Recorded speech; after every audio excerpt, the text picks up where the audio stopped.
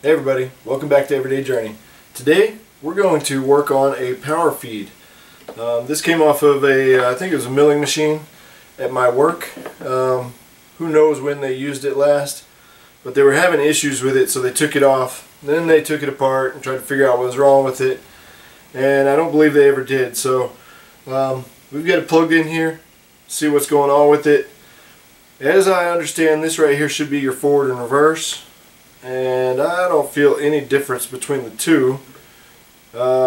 This I think is our override, or we'll speed it up, and this is our drive speed, so we're not getting anything out of it at the moment. I'm not sure. It also has a kind of a broken limit switch here. The switches are intact, but the part that actuates it is not there, so when you push it, nothing really happens. It does have the detent, so it seems like it's working. But the only way we can try to figure out what's wrong with this is to take it apart. So first thing, we'll unplug it. So as you can see, this is a Servo Products company. This is Servo feed. Type 140, if that means anything to you guys. This is an American one, so it's 110. Let's go ahead and start by taking our knobs off. We've got these little set screws in the sides of the knobs.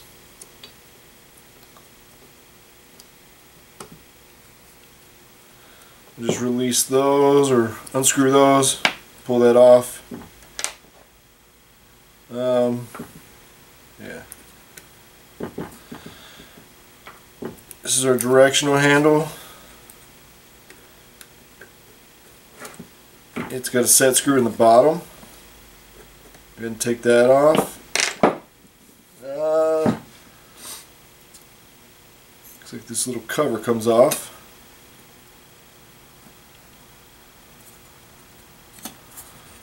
Just try to make sure you keep everything in the same order, so whenever it goes back together.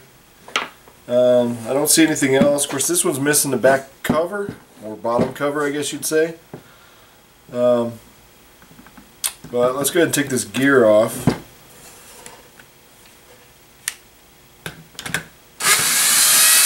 Mine is just a 1/2 inch drive.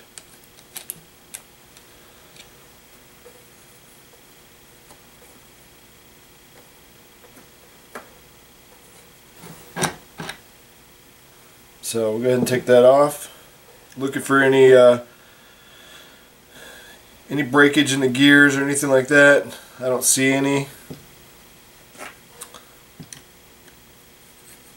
But since this thing's not working at all, then there's got to be some other reason. Typically you'd hear it hum or something. So it's either got some type of like blown fuse, or don't really know.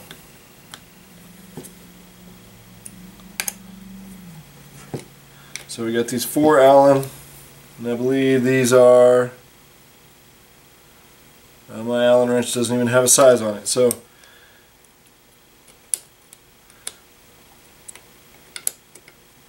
it looks to be about 5/32, but there's no telling exactly since I can't see the size anymore.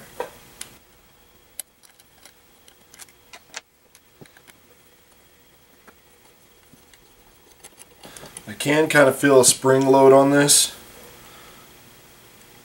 so as we take it apart, just need to pay attention to that. Make sure that you're holding it together and letting it loose ever so gently so that things don't just fly apart. That pretty much applies to everything. You can see right here it's already just popping loose.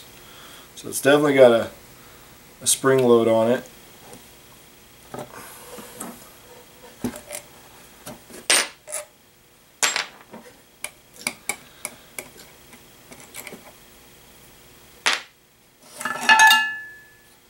There we go. There's a cover. Let's see what we got here.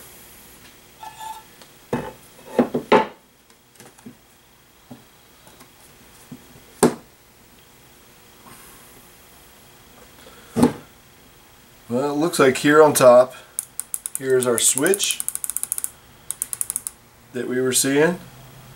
here is an inside shaft that looks like it's turning this potentiometer here, which is about right because that's your speed control. We've got this outside shaft here that looks like it's controlling a switch down here, but it doesn't look like it's controlling the switch all the time for some reason. So let's see what we can see about that. Oh, I see what's going on with it. Let's see if that might be our problem. I'm going to carefully plug this in, and then we will see what we get.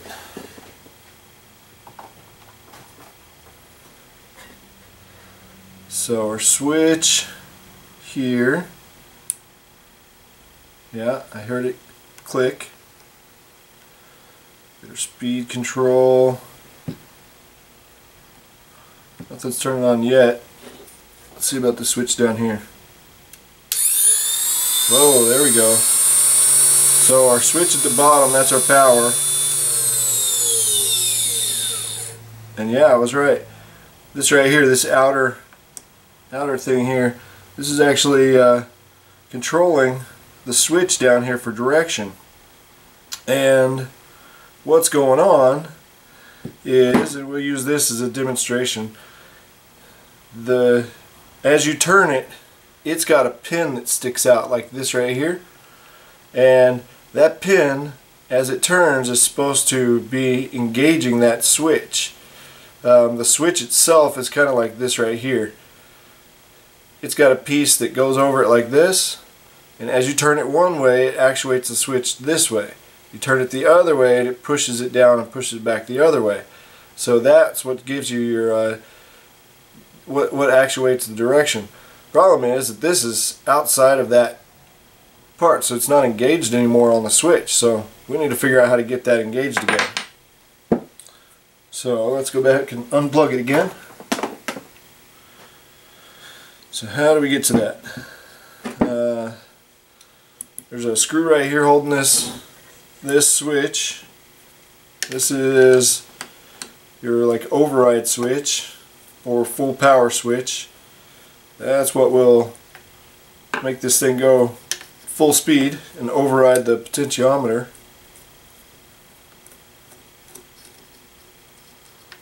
So go ahead and take that off and get that out of the way.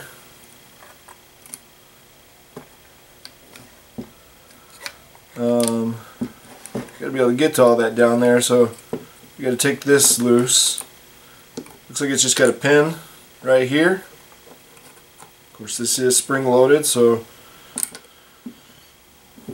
just got to be careful with it.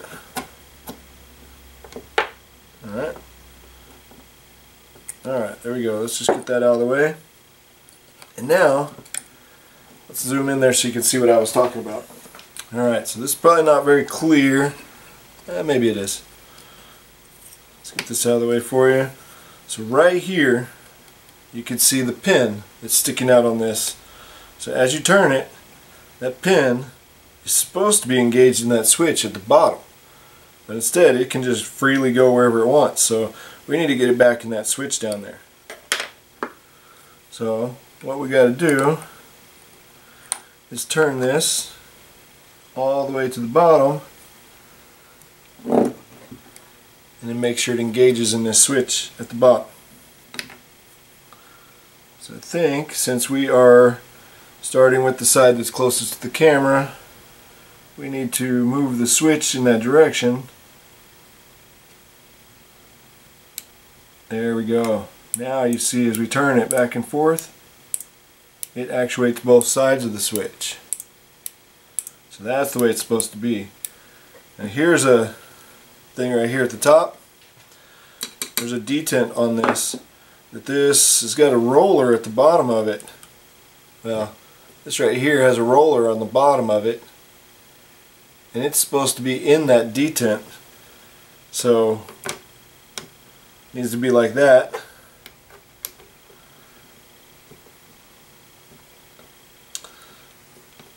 Now, as is,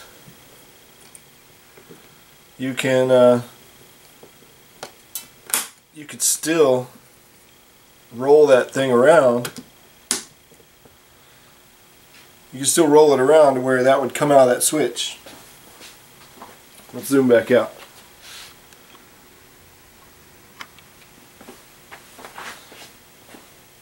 So if we spun this around too far, that would definitely make it come back out of that switch. So what we need to do is figure out how to keep it from coming out of that switch so we don't have this problem again.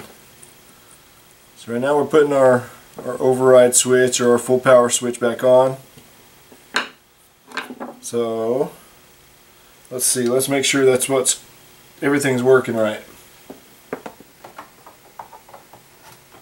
So we got power, and this is a little tough to spin now because of that detent there. Let's see if we can't put this back on. Hey, wait a minute, look at that. That right there is what would actually keep that switch in the right place. There's a pin on the side of here, so as this was in place properly, that pin right there wouldn't allow it to turn any further than what's in this slot right here, which would make sure that it stays where it's supposed to be. So I think I'm pretty sure that's what we're dealing with. So let's go ahead and just put it back together because that seemed like it was working. Go ahead and unplug it again. Put our cover on the right way.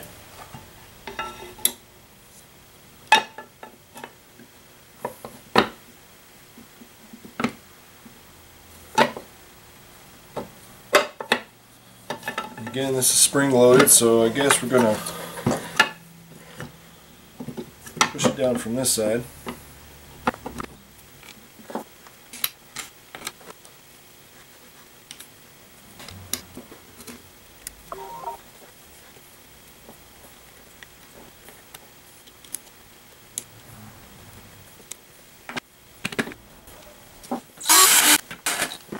So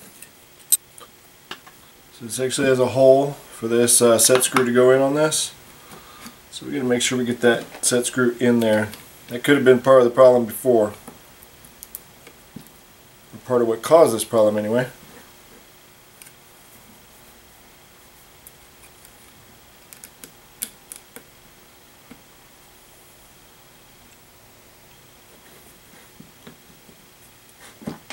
Now you can see it clearly is using that detent.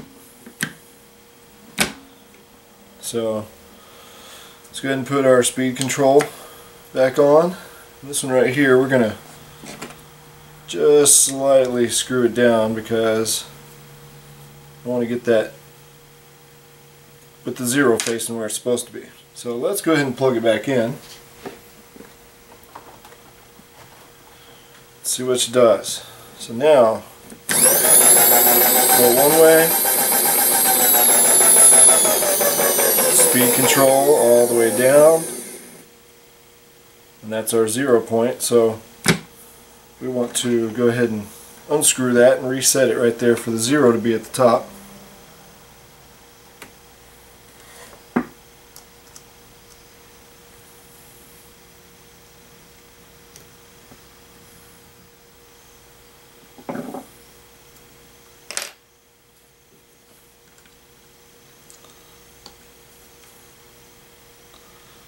Okay, let's try reverse.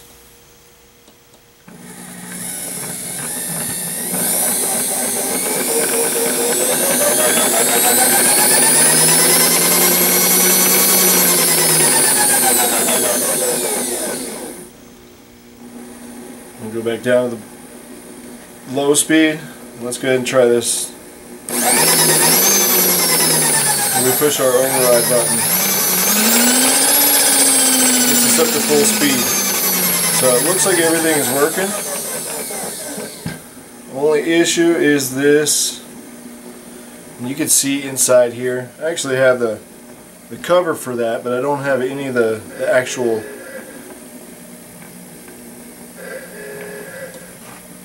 Hang on, my alarm's going off. Alright, so I have a cover for that, but I don't actually have any of the actual pieces, the switches that stick out each side that actuate on it. So we'd have to make something for that, or just get a new housing overall. But let's see, if we push one, there we go, it cut off. You see that? So the limit switch is working. Let's try the other way. So that way it's turning. We push the other limit switch. Yep, so it is working. We just don't have anything to actually actuate it. So who knows, we may be able to buy that part, or you may be able to make something. But either way, this thing is actually working again. So what it does need is to be cleaned. It does need a cover down here for this gear to make sure it's safe, but you could always fabricate one, or maybe even buy one as a replacement part. And it does need this limit switch here.